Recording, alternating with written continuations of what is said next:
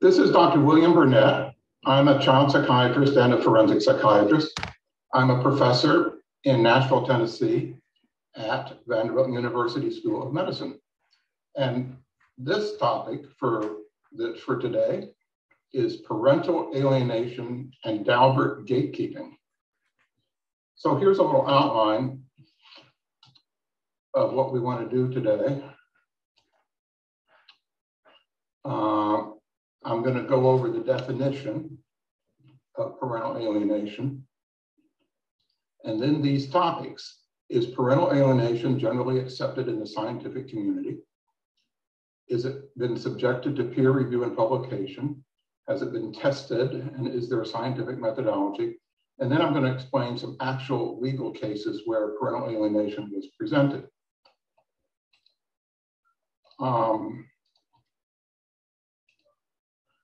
Let me say something though about how these topics are organized. So I mentioned, is it generally accepted? Has it been peer reviewed? Has it been tested? So those topics are what constitute the Daubert criteria.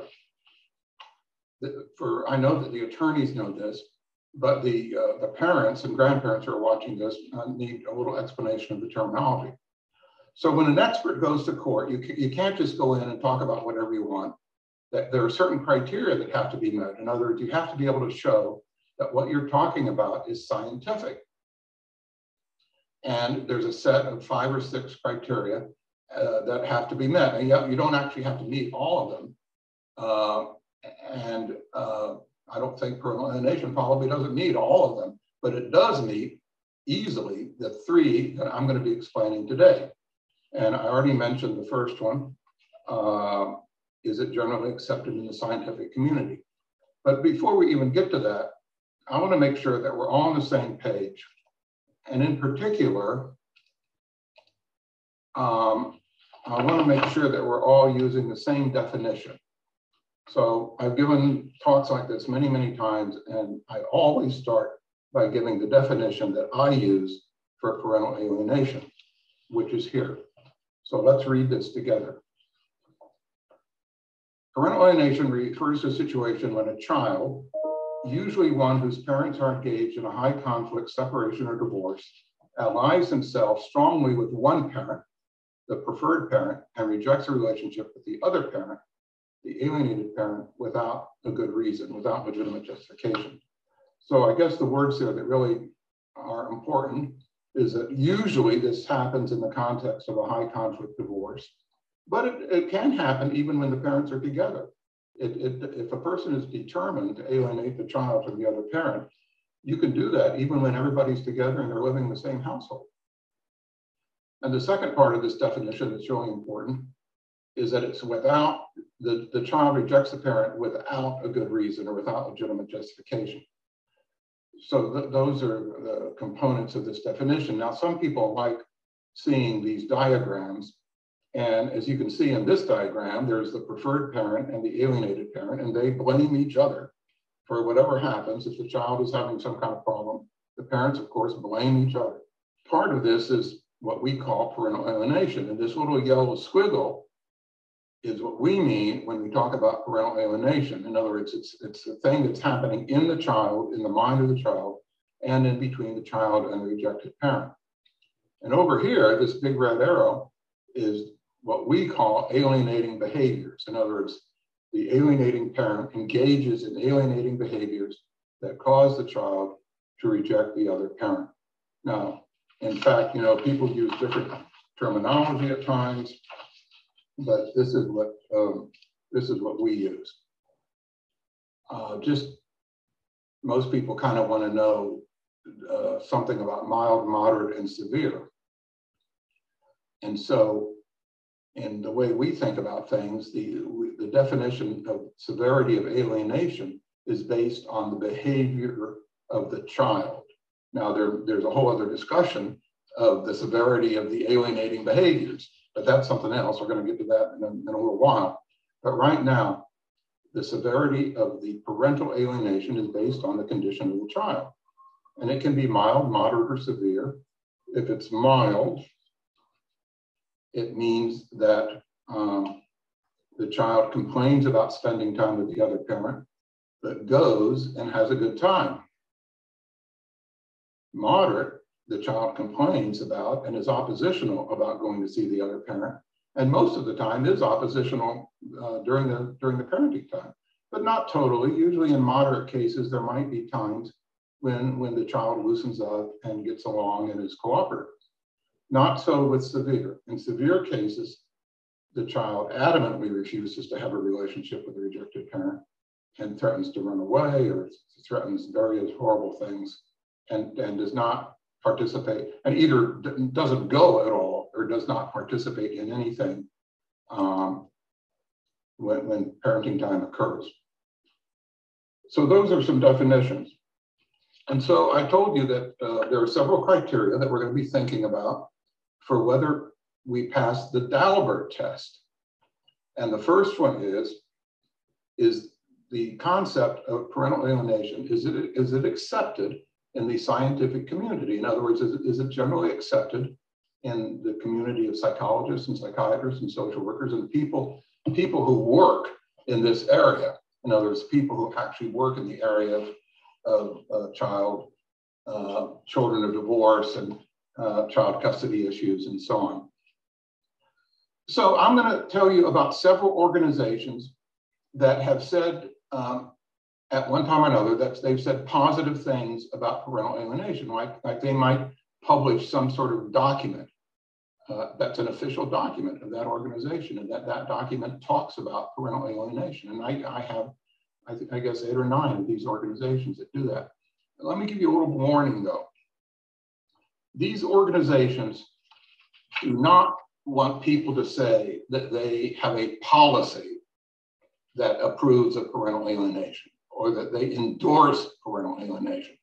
Organizations are very sensitive about people speaking on their behalf and saying that they have a policy. So I try not to say that they have a policy or that they endorse parental alienation. What I can say is that they publish papers in which parental alienation is featured, or even not simply a paper in a journal, but they actually publish official documents in which parental alienation is discussed. So I think that's pretty convincing that these organizations are believers in this concept, or at least many of their members are believers. That's another thing I should mention. These organizations are big. There are thousands of people in the American Psychological Association. And so some of them like the idea of parental alienation and some of them don't. But organizations don't come right out and say that the organization itself endorses anything. So let's go through some of these organizations and you'll see what I mean.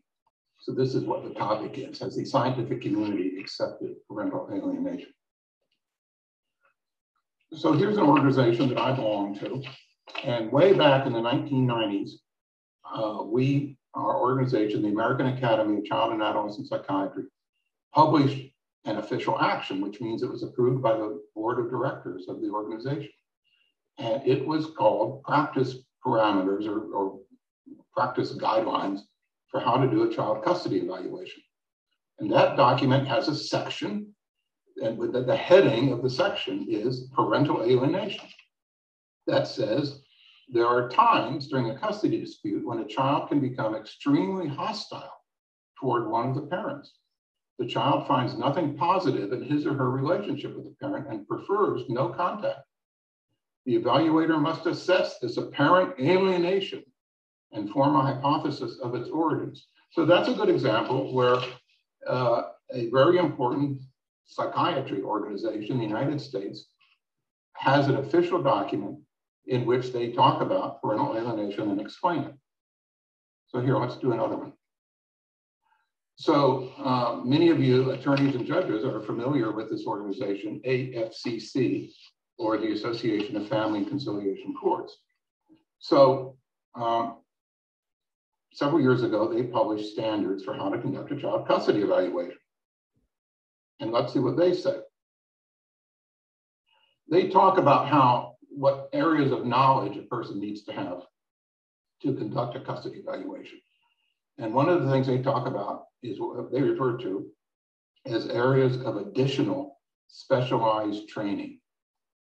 And they say that includes the assessment of children's resistance to spending time with a parent or parent figure, and allegations of attempts to alienate children from a parent figure, or a significant other. So here's a document published by the AFCC in which they talk about parental alienation and explain what it is. So I take that to mean that I'm not trying to say that they have an official policy about this or anything else, but if clearly there are members of the AFCC who wrote this document and endorsed the reality of parental alienation. Here's another thing that happened a few years ago at an AFCC meeting. This was back in Denver in 2010, that the plenary session, the opening plenary session at that meeting was a discussion and presentations of various aspects of parental alienation. And at the end of that plenary session, we took a survey of everybody who was in the room. There were hundreds of people in the room, and 300 people filled out the survey. And one of the questions on the survey was, do you think that some children are manipulated by one parent to irrationally and unjustifiably reject the other parent?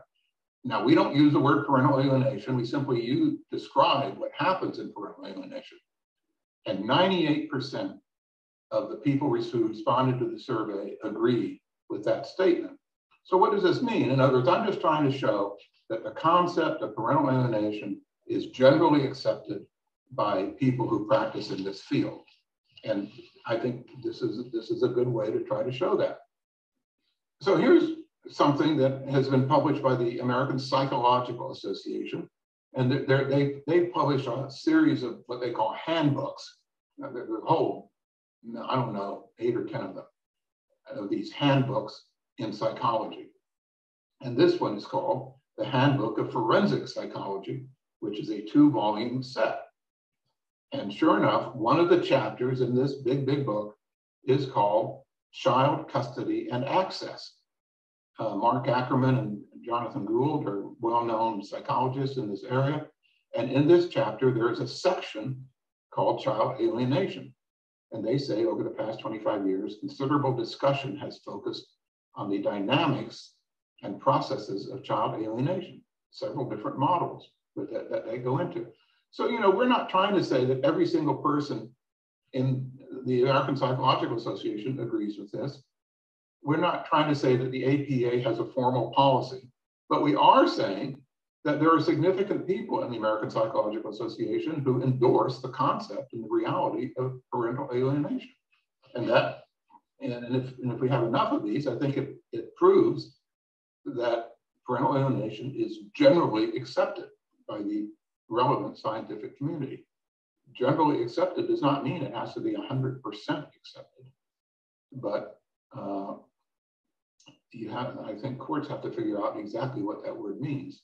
But I think we have enough organizations to be able to show that. Here's another one. So here's an encyclopedia from several years ago, and they actually have a chapter, the Encyclopedia of Forensic Science, which is published by Wiley, which is a big company in the United Kingdom. They publish this huge encyclopedia, and they have a chapter called Parental Alienation. And it starts out, this is the opening paragraph. In the context of divorce, the pathological alignment of a parent and a child resulting in the child's rejection of that parent, the alienated parent, and it was described by various people, Westman, Wallerstein and Kelly, Kopetsky, Clower and Rivlin, and so on. And then it goes on to discuss parental alienation. Here's another encyclopedia, which is the Encyclopedia of Clinical Psychology, which is also published by that big company called Wiley. And they also have a chapter on parental alienation, which says in the abstract, parental alienation is a mental condition in which a child, usually one whose parents are engaged in a high conflict separation or divorce, allies himself or herself strongly with one parent, the preferred parent, and rejects a relationship with the other parent, the alienated parent, without legitimate justification. So I just want to ask you, does that sound familiar? Well, that's the same definition that I gave you at the very beginning of this presentation. And that's my definition because I wrote this part of the encyclopedia. In other words, you know, they got in touch with me, they invited me to write a section on parental alienation, which is pretty much of an honor, I suppose. And I used my definition, and there it is. Here's another book that's published by the American Bar Association, which once again doesn't mean that the ABA has a policy about parental alienation, but this is a book that they published.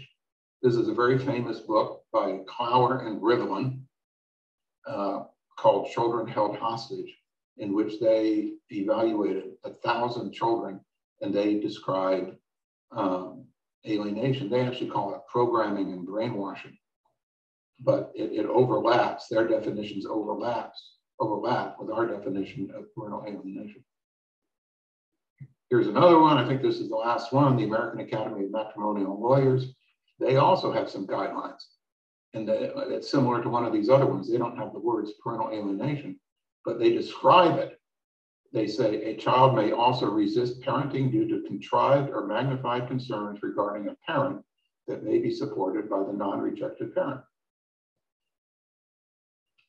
So that, I mentioned the American Psychological, well, here's the American Psychiatric Association. And so lots of times people want to know, is parental alienation in the DSM-5?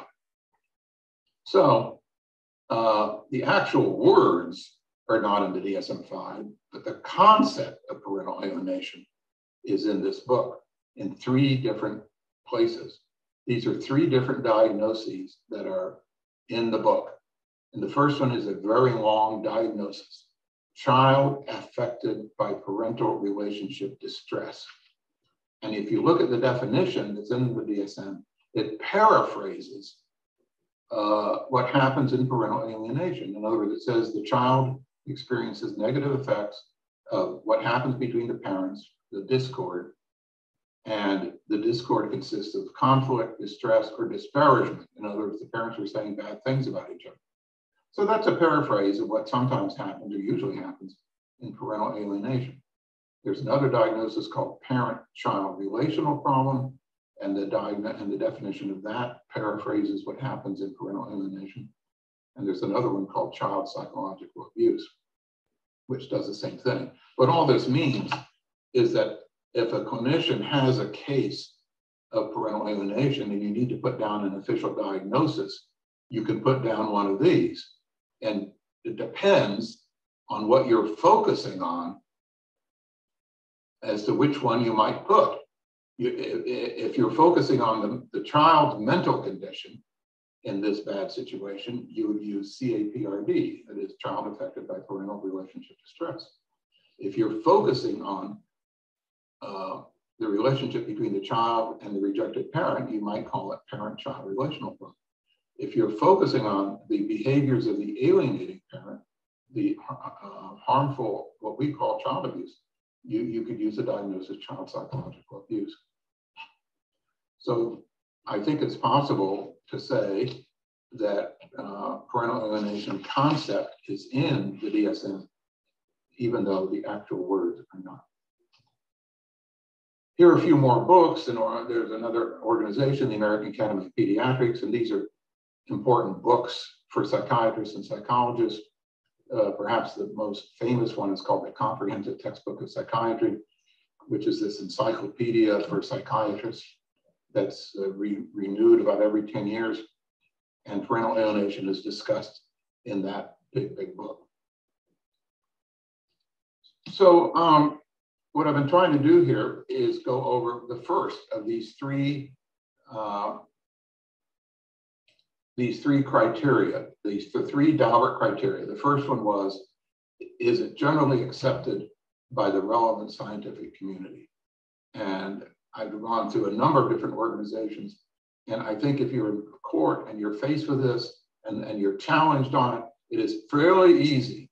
You can actually dig up all these documents that I've been quoting from and print them out and so on, and present them as evidence that this concept is generally accepted by the relevant scientific community. So what we want to do now is head on to the next of these Daubert criteria that we're talking about. And it is, has there been literature in peer-reviewed journals? Has there been peer review and publications regarding this topic? So this is one of the several criteria. They're called Daubert criteria. And the criteria is, has it been published in peer-reviewed journals? And the answer that I'm going to give you is yes. So here's a question for you. I guess it's a rhetorical question since I'm not going to be able to hear your answer. Has there been much research regarding parental alienation? And so obviously the answer that I'm looking for is yes. There's been lots of research. And when we were collecting these articles a few years ago, one of the things I was just amazed is we turned up articles. Now, I'm not talking about newspaper articles here or magazine articles. I'm talking about professional articles in journals, or in some cases, book chapters written by professionals from 38 countries. Maybe there are more by now. But obviously, this is all over the world. This is from 6 different continents. And it's really impressive when you try to look this all together. So the answer is yes. There is lots of research and lots of literature on this topic. So I like to make this distinction between qualitative research and quantitative research. Qualitative research is much more common. It simply means that somebody has written an article in which they described a case of parental alienation, or several cases. And hundreds of people have done this in these different countries. Quantitative research is less common, but quantitative research involves statistics that you collect data, you analyze them statistically, and then you draw conclusions. If you're not familiar with it, you should check out the Parental Alienation Database, which is on the server of the Vanderbilt University School of Medicine library. That's the URL down at the bottom, but you don't have to know that. You can just Google Parental Alienation Database and this will come up. So it has hundreds of articles. Most of them are references to qualitative research, and a lesser number have to do with quantitative research. But here, what I'm talking about here, in terms of the Daubert criterion, I'm saying, has it been published in peer-reviewed journals? And so for the purpose of answering that question, I focus on qualitative research. So here's an interesting question. When was the first publication? You know, when you study this, you get interested in the history. So when was the first publication regarding alienation? So think about that. And if you're an attorney, think about the first legal publication. And if you're a clinician, think about the first publication in the clinical literature. So here's the answer. We tracked down a case from England from 1804 called de Manville, and it was one of these disputes between a husband and wife who got divorced. Back in those days, divorce was not so common. And back in those days, the fathers almost always got custody of the child. In fact, I think there was even some kind of rule or legal precedent to that effect that the judge had to give the fathers custody of the child. So that was the earliest case we could locate. There's an interesting thing in the clinical literature, which is not a journal article, but it's a book published in the United States in 1943. And the name of the book is Maternal Overprotection. The author of this, David Levy, was a psychiatrist who was, I think he was a child analyst in New York, and he was part of a child's welfare organization. So he and his staff reviewed cases that had come to their attention, and they took out of these cases things having to do with this idea of maternal overprotection. So he doesn't talk about parental alienation. I mean, that word wasn't invented by that time, but he describes it. He describes it how some mothers are very possessive and controlling and take control of their children, even from an early age or even from birth. and the father is excluded. And he even describes kind of the typical personality traits of the alienating mother and the alienated father that are still true today. So it's a fascinating book that sort of was a harbinger of later literature regarding parental alienation. So the other thing I like to talk about is how the current concept of parental alienation came about in the 1980s. And it wasn't simply Richard Gardner. He's the person who coined the phrase parental alienation syndrome. But there were actually 6 different researchers or groups of researchers who came up with this almost at the same time and almost independently. I think maybe to some extent they knew a little bit about each other. But there's this material publication journal article by Wallerstein and Joan Kelly back in the 1970s, where they described pathological alignment, which is the same as what we call parental alienation. Richard Gardner described PAS in 1985. Leona Kopetsky was a social worker in Colorado who did custody evaluations of the court, and she described the same thing. I've already mentioned this book by Flower and Rivlin, who talk about brainwashing and indoctrination. And in their book, they talk about their work, which all of their work happened in the 70s and 80s, even though the book was written later. This sociologist, Janet Johnston, and her colleagues described this in the Child Psychiatry Journal in 1985. A strong alliance is what they called it. And they related it. In other words, a couple of years later, they wrote another article in which they agreed that what they were calling strong alignments was what Gardner called PAS. So as time went on, these various people connected with each other, and they all realized that they were talking about the same thing. Finally, there's a psychologist in Philadelphia named Barry Bricklin, and he coined this phrase, NBOAI, not based on actual interventions. So that's kind of interesting, and I bring this up sometimes when I testify, because I'm trying to get the point across, because people degrade or criticize this concept, and they blame it on Gardner. They say, oh, it was this guy named Richard Gardner who invented this.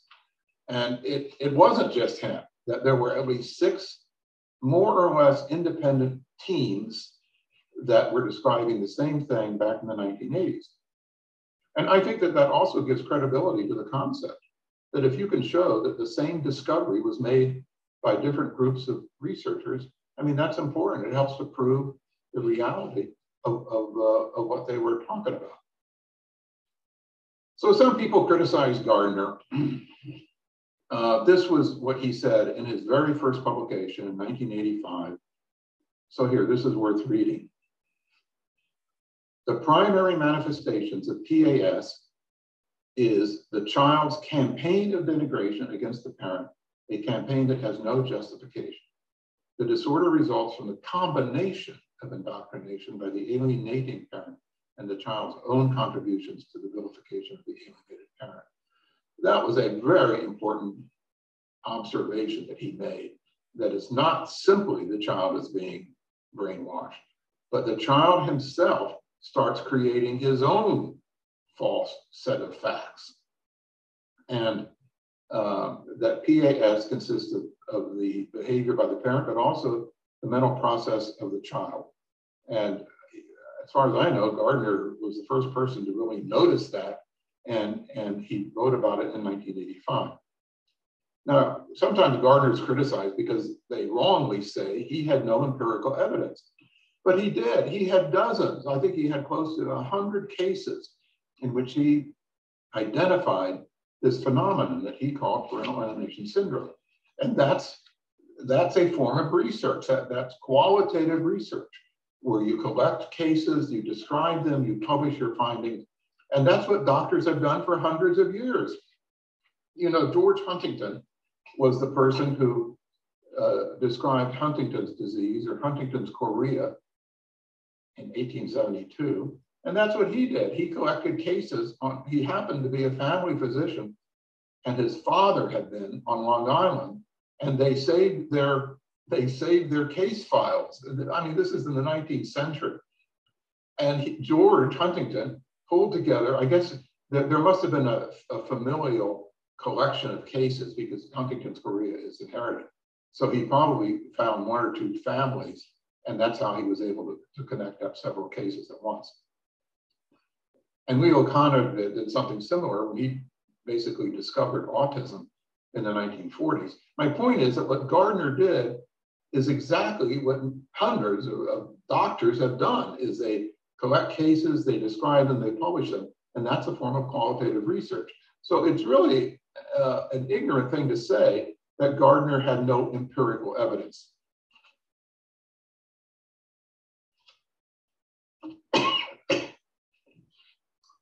So here's another person who did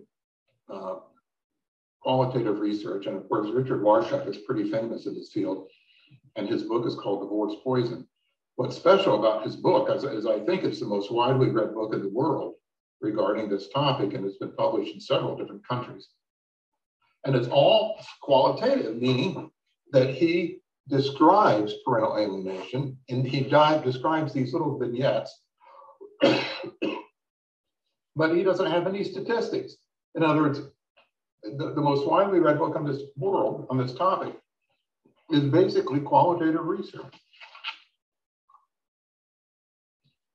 So, and he's also, of course, is published in peer-reviewed journals, which is what I'm trying to show in this particular section, that there have been articles about parental alienation in peer-reviewed journals. So,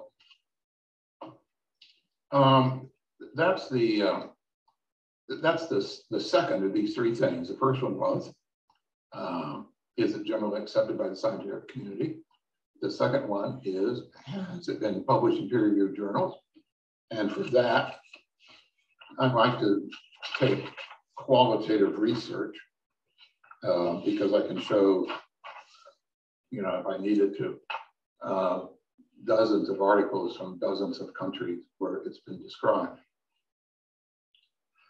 Now, the third criterion related to the Daubert criteria is whether or not the concept of parental alienation has been scientifically tested through some kind of scientific methodology.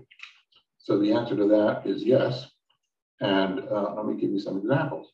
Has it been tested with scientific methodology? So way back when I gave you the definition and I showed you the yellow squiggle, so those are the symptoms, the behavioral symptoms of parental alienation that the child manifests.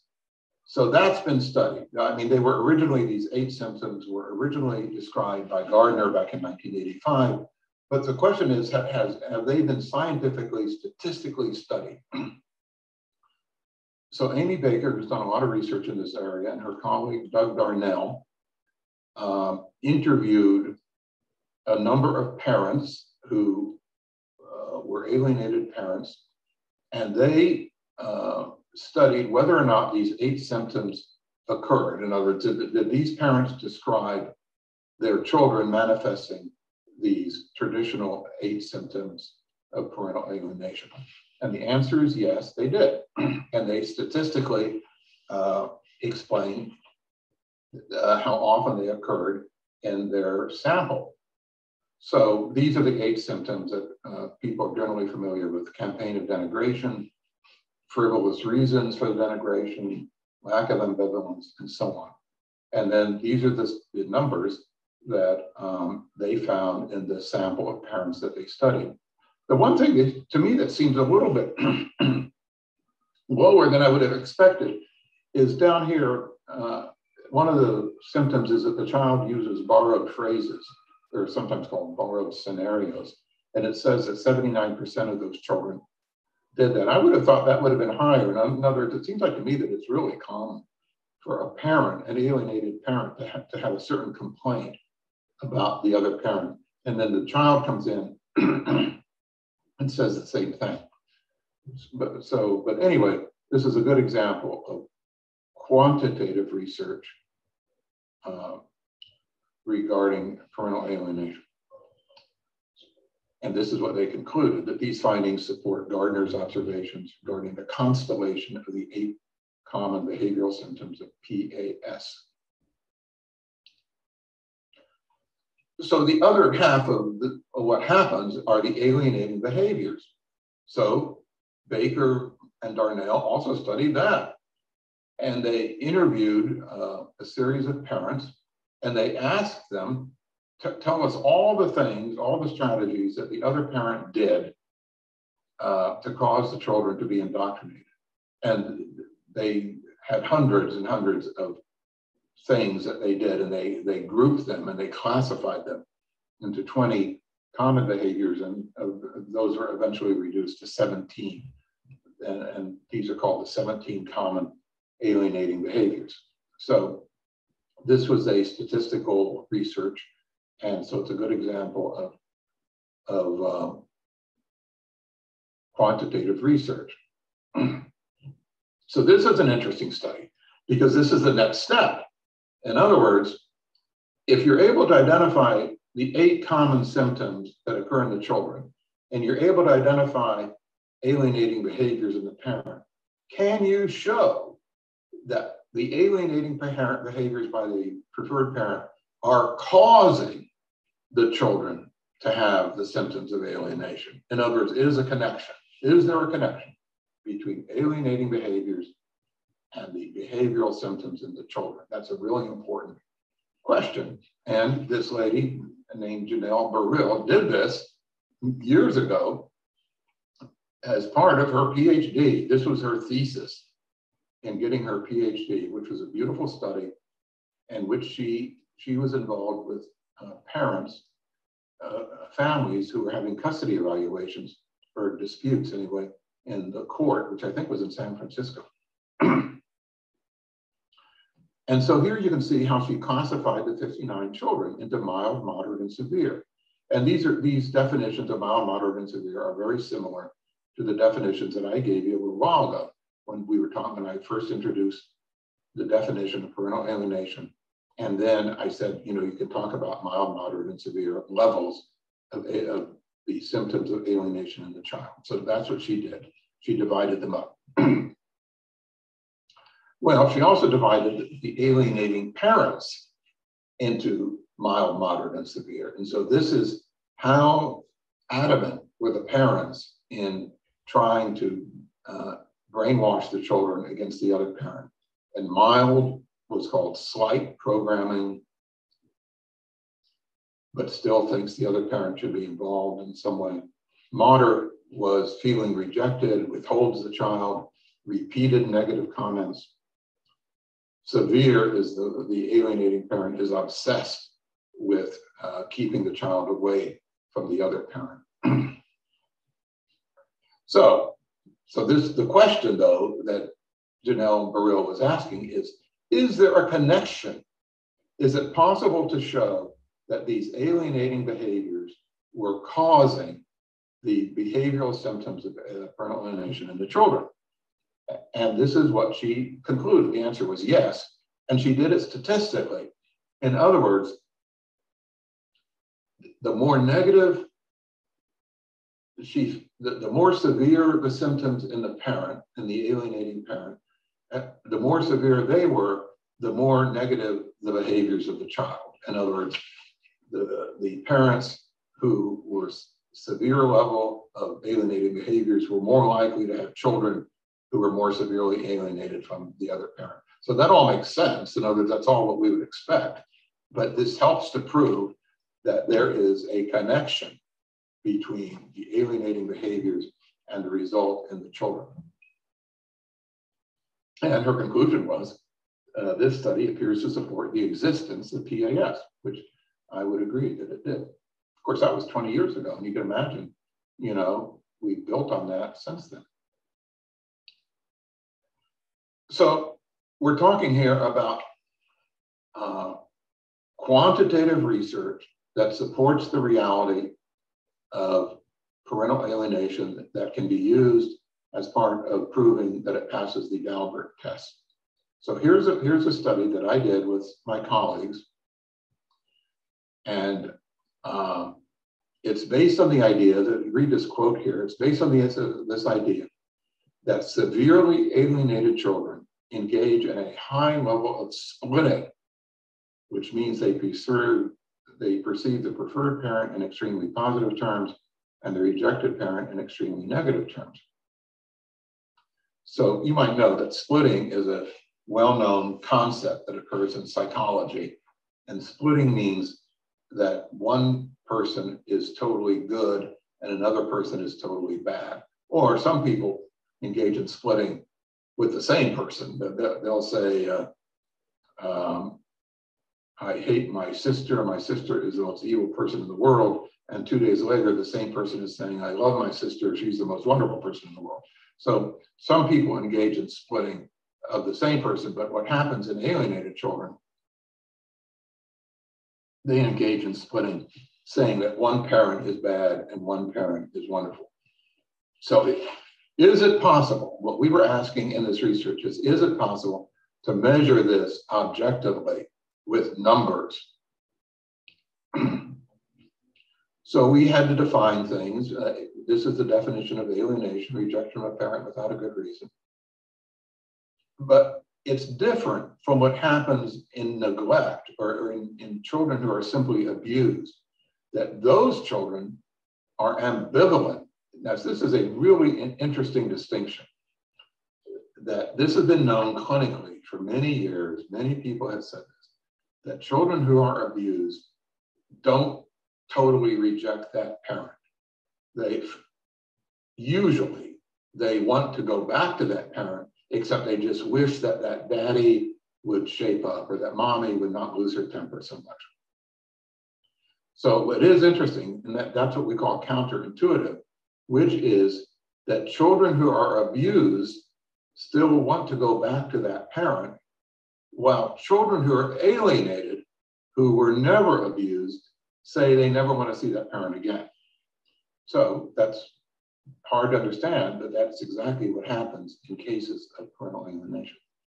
So in this study, we had several groups. Read off the top, it says intact families, divorced families, families where the children were neglected, meaning one of the parents, and it turned out it was the dad, abandoned the family in these cases.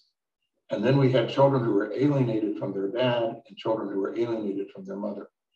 And we gave all of these children a very simple questionnaire, which takes about 20 minutes.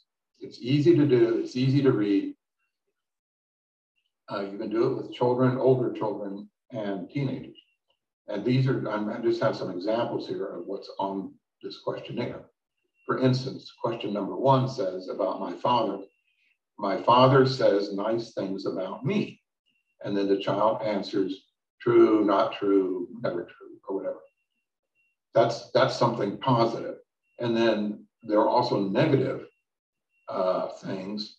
For instance, my father pays no attention to me. And the child answers that. So you can do this.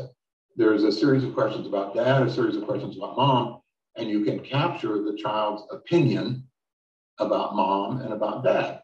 And you don't do it, these two questionnaires back to back. You do one and then you intersperse some other test or activity, and then you do the other one. And this all has been standardized. This is now done on almost always. It's done online. So it's the data is collected by a computer and scored by a computer. So that makes it even more objective. This is obviously an objective test. The child simply indicates an answer, and then you add up the answers. So I'm going to tell you the results of this. But you just have to know what it says here at the bottom, that if the score is low, that's a very positive feeling about that parent. For instance, if the child, the lowest possible score is 60, and if a child has that score regarding mother, then the child has an extremely positive opinion of mother. That kids hardly ever get the totally lowest score or the totally highest score. Although a few kids who are alienated did exactly that. If the score on what I'm going to show you is very, very high, the child has a very negative view. So let's take a look at the results. Here they are. So if you start at the left on an intact family, the child has almost the same opinion of mom and dad. Well, that's good, you know, and it's a positive opinion. The score, it looks like it was about 90, and so that's close to the positive end of the scale.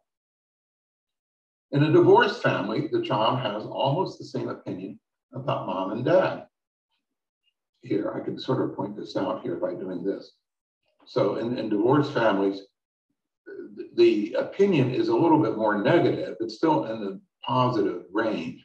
It's a little bit more negative, but it's almost the same between mom and dad.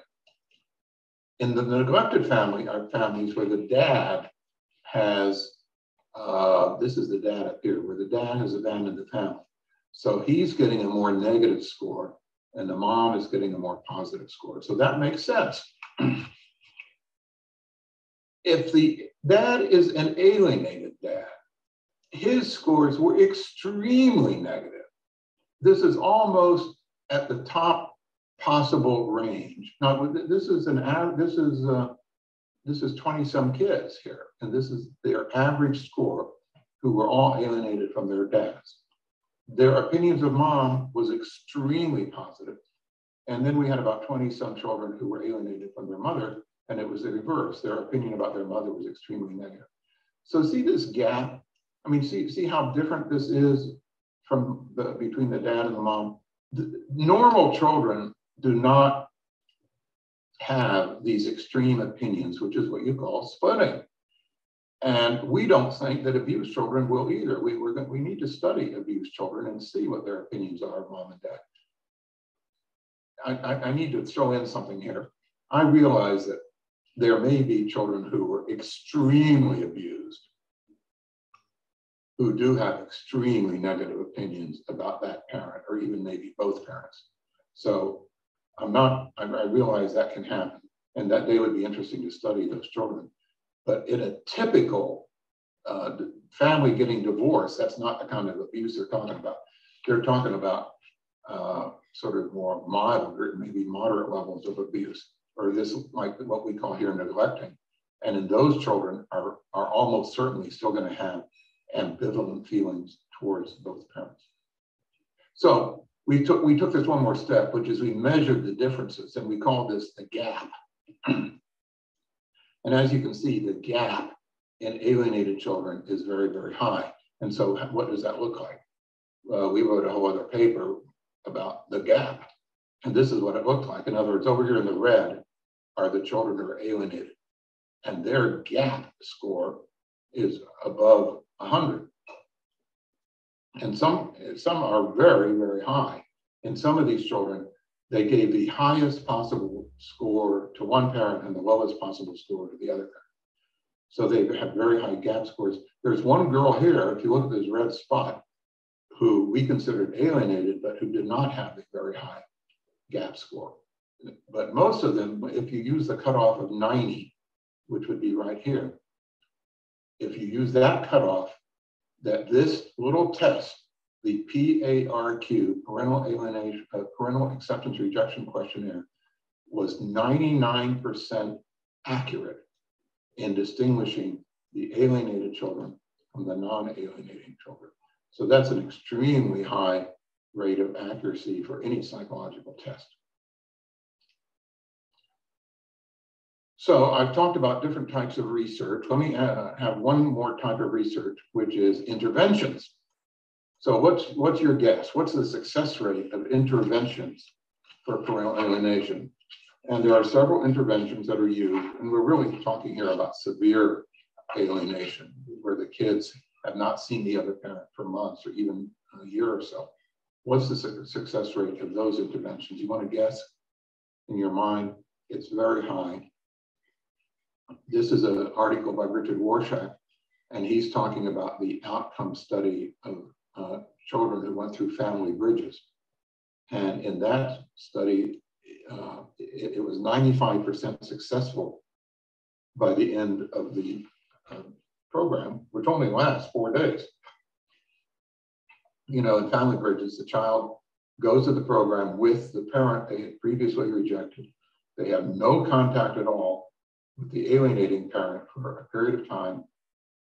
And after 4 days, they were comfortable with their rejected parent, and they went home with that person, and they lived with that person successfully.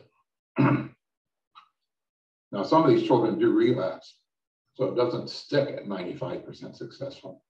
But the ones who relapse generally have a premature reunited with the alienating parent. That something happens they're not supposed to, but they see that parent, they get indoctrinated all over again. So this intervention is very, very good, but it's not perfect because in some cases it can be undone. This is a similar intervention in Canada called Family Reflections by a psychologist named Kathleen Gray. And she also had a very similar success after a 4-day intervention. So there is some promise here that there are ways to intervene and to help these children. Now, these are children who were severely alienated. So you can imagine it should be easier, and I think it is easier to intervene with children who are mildly alienated, or children who are only maybe at some risk of being alienated. In fact, that's where we should be headed.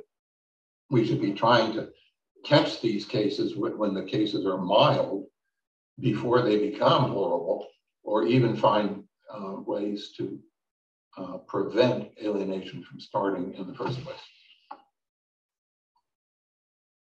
So I've been talking about in this area studies of research that are quantitative. In other words, studies that you can actually see numbers proving something one way or the other. So I only told you about 3 or 4 studies, but there are reviews of these studies, and here are 3 of them. Michael Saney did one, which was a book chapter. Amy Baker did one, which was a book chapter. These people named Marquez, which was a group of psychologists from Spain, did one, which was an article in a journal. And just let me give you an example of what they say. The Michael Saney book chapter had this very important conclusion. There's a remarkable agreement about the behavioral strategies parents can use to potentially manipulate your children's feelings, attitudes, and beliefs that interfere with the relationship with the other parent. Well, what is he talking about here? He's talking here about what we call alienating behaviors. And he said, and after reviewing these studies, 58 studies, he said there's a remarkable agreement about these strategies about alienating behaviors that can be used. And then the second thing he says, the cluster of symptoms or behavioral indicators, behaviors indicating the presence of alienation in the child can also be reliably identified. Well, what's he talking about there? He's talking about the eight common symptoms of parental alienation that were originally described by Gardner. In other words, he's saying that the 17 alienating behaviors, the 8 symptoms of alienation can be reliably identified. And that's very important for a person who studied this and extensively to be able to say that. Now, that doesn't mean everything about parental alienation is solved, but that the most basic facts, there's an agreement on. This is what Amy Baker said in her chapter where she reviewed these. The purpose of this chapter is to provide legal and mental health professionals with enough information for them to be able to explain and defend the scientific merits of the key concept of PA theory. So she's actually addressing the Daubert criteria.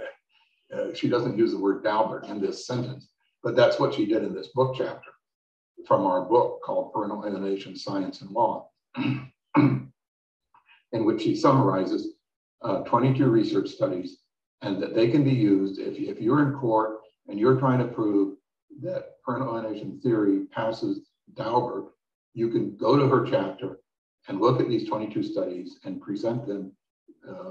If you're the expert, you can present them, or if you're the attorney, you can coordinate with the expert into how to present these research studies. So this is what I've tried to do so far. I've tried to prove to you that alienation is accepted in the scientific community. I had 10 or so national organizations to illustrate that. I tried to show that it's in peer-reviewed and publications. And there are hundreds of these publications, but I'm not able to tell you all of them right now. And that it's been tested through a scientific methodology. So I think that this passes the Daubert criteria, and that if you ever are confronted with this in court, you should be able to get past that hurdle. So I've been talking about a lot of scientific research and stuff that's been published. So this is a little note about parental alienation as apparent in the popular culture. Do everyday people, do they understand what this is about? And almost everybody, if you're at a party or something and you say you study parental alienation, the person almost always says, oh yes, I didn't know the name of it, but that happened to my cousin. Anyway, this is a cartoon from the New Yorker magazine, and these two guys are sitting at a bar, and this guy here with the martini who has some scratches on his head, he's saying, since we don't have any children, my ex turned the cats against me. So I think that's a good illustration of how the concept is widely understood.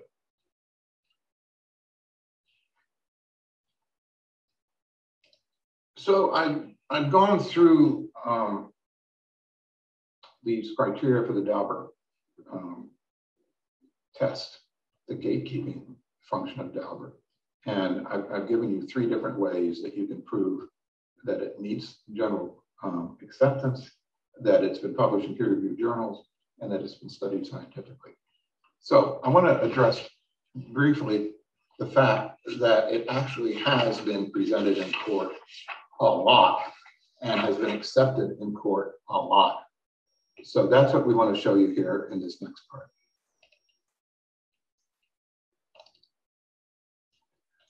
Here are some legal precedents involving parental alienation.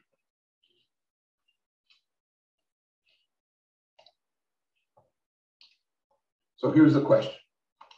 How many times, think in your own mind, how many times do you think that parental alienation has been accepted in family courts in the United States? You know, just guess a number.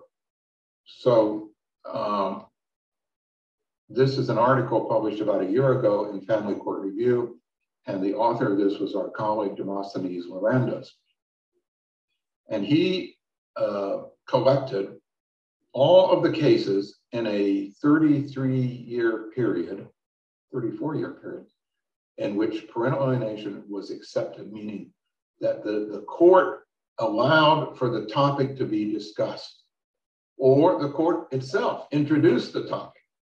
In other words, we're not simply talking about cases in which the mom or the dad raised the topic, but we're talking about cases in which the court accepted the topic as a legitimate topic for the case to be considered. And it also doesn't mean that the court always found that parental alienation was present, simply that the topic was admissible, or as Dr. Miranda said, the concept of parental alienation was material, probative, relevant, and admissible.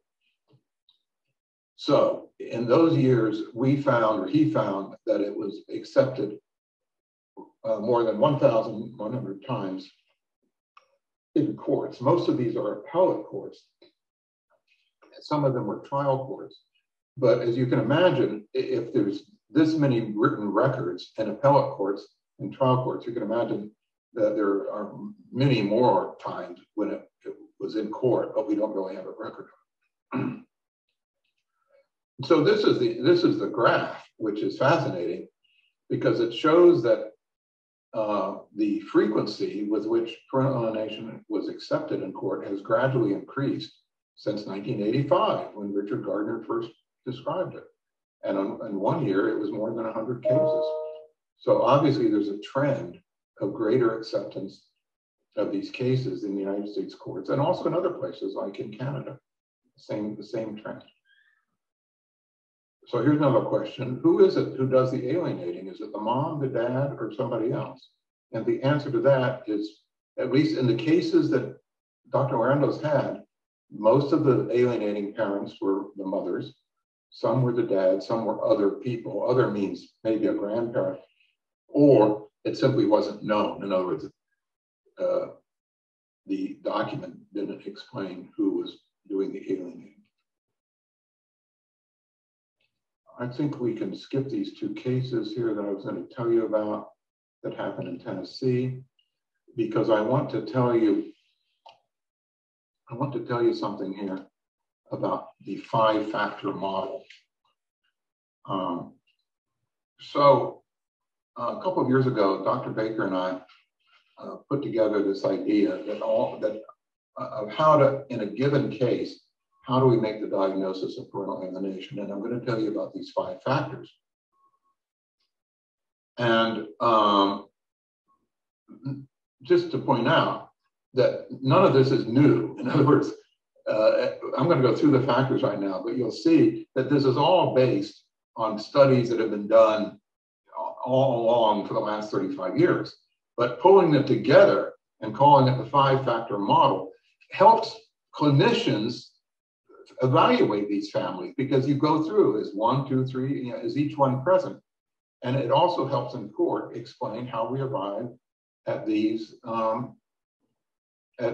conclusions. So here are the 5 factors. The child manifests contact refusal. There's a prior positive relationship with that parent. In other words, factor 1 is part of the definition of alienation. The child refuses to see the other parent. Factor 2 is in the past, they had a good relationship. Factor 3 is it's not caused by abuse. Factor 4 is what I've already talked about, the alienating behaviors by the preferred parent. And factor 5 are the symptoms in the child. And I'm going to show you a little video here. And I think that we'll probably finish up. This video lasts about 2 minutes, 2 or 3 minutes. And I think we'll finish up right after this video. So take a look at this. We have this on the website of the Parental Alienation Study Group, and this and a number of other little videos. But take a look at this and see what you think about it.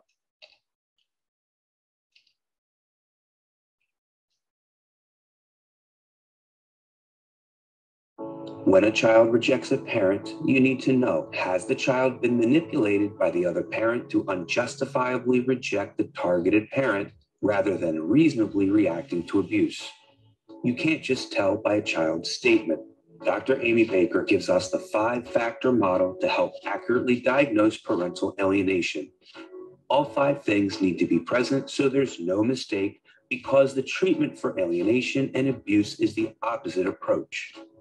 In treatment, the abused child receives support and affirmation for the child's realistic negative perceptions of the abusive parent, and the abusive parent atones for what they've done and modifies their parenting behavior.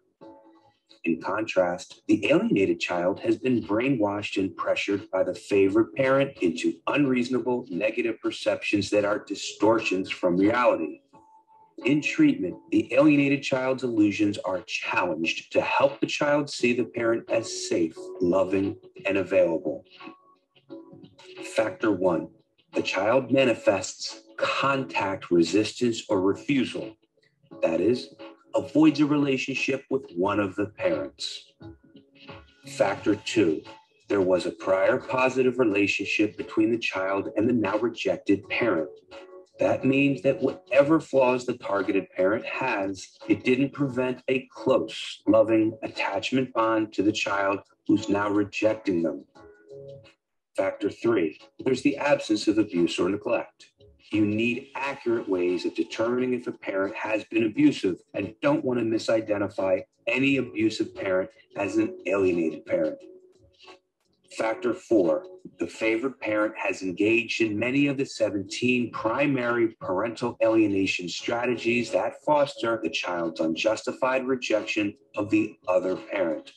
This is the subject of another video. Factor 5, the child behaves like an alienated child.